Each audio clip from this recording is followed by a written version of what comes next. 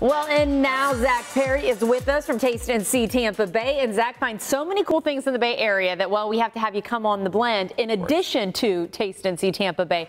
But, okay, this may take the cake for unique spots. Yes, it's a very unique spot out in Hernando County, 5 miles inside of a forest. It's basically a hidden oasis for a distillery, okay? This place makes whiskey, it makes rum, and it makes moonshine, all right? And you're making, you know, there's something to be said about, you know, drinking out there, out and away from everything. It's kind of like I said, it's a hidden oasis right there in Hernando. It's a journey, huh? It is. And it's 5 miles on this Lime Rock Road. You were like, where am I going? But at the end of the road, I'll tell you, it is a great spot for spirits and learn a little bit about, you know, distillery as well. Well, let's take a look.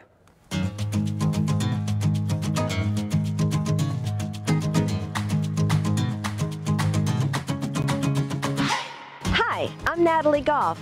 Welcome to Enjoy Spirits Distillery in Hernando County.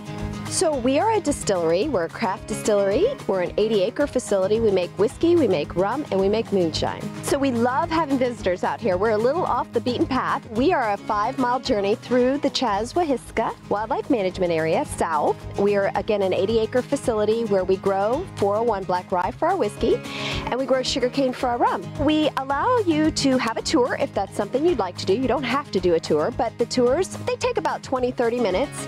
Then after the tour, we end up in the tasting room where we sample the whiskey, the wild buck whiskey, the mermaid rum, and rise and shine moonshine.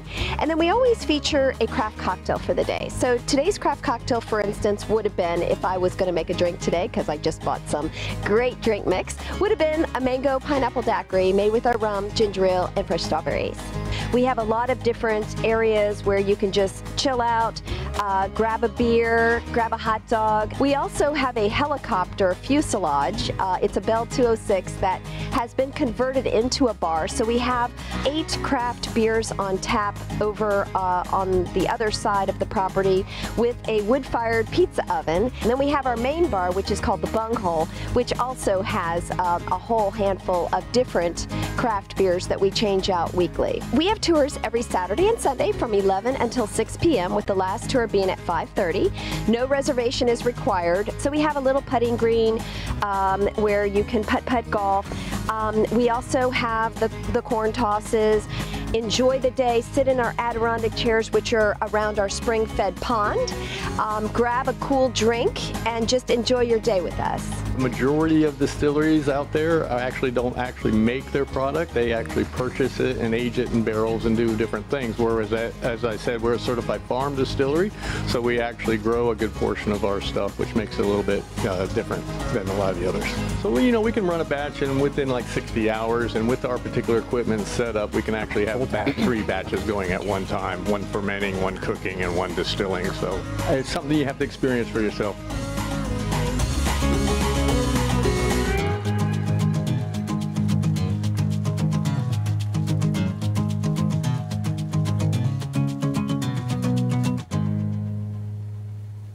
Now, there's something to be said about, you know, drinking moonshine 5 miles inside of a forest, looking at an old sheriff's helicopter.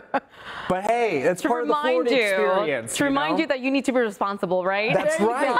That's right. So it's very cool. Very cool spot. You know, like I said, it's out in Hernando County, so definitely worth the drive. And, you know, we all feature great things on Taste and See Tampa Bay each and every week at Fridays at 10:30 a.m. So make sure to stay tuned for that. Good stuff, Zack. Thanks for being with us today. And don't go anywhere because we're going to be talking to poet and illustrator Ruby Kaur coming up next on The Morning Blend.